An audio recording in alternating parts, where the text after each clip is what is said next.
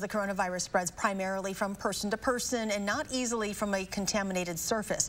While you can still get the virus from touching a contaminated surface, experts say you're much more likely to get COVID-19 from being too close to others or not wearing a mask.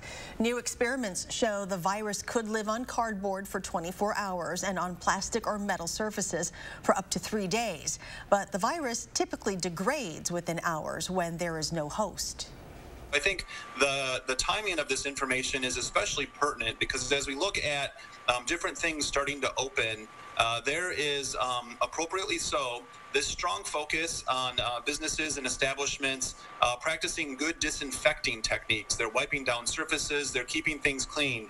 And that's important, but I think it's important for the community to know that although disinfecting is important, that's not a primary mode of transfer.